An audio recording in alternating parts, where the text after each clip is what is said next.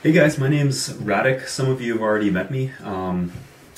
So this is Economics 1 BO3, and I have posted a number of videos which you guys can refer to when studying for the chapters, when studying for quizzes, when studying for midterms.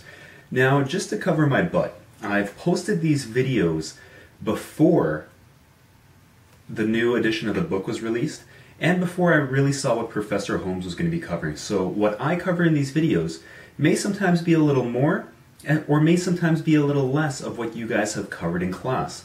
So the key thing to do with these videos is to read the chapters and attend classes. Those are your two primary sources of information.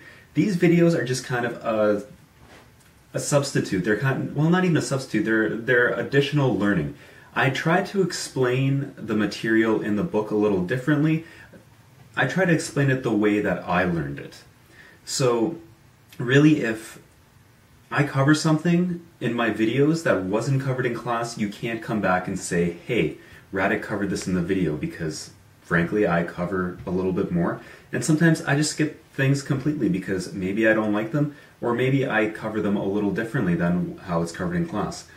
So basically, if you guys see me around campus, feel free to approach me. If you have questions, I will have office hours. If it's something quick, you can even approach me on campus. If you see me at the gym, say hi. Don't ask me about supply and demand at the gym, because I won't answer your question. And for those of you who are wise guys, I don't respond to Eric Northman. I've gotten that a bit. So this is Economics 1 BO3. I'm your TA Radek, and I hope you enjoy the class as much as I did with Professor Holmes. Alright guys, bye.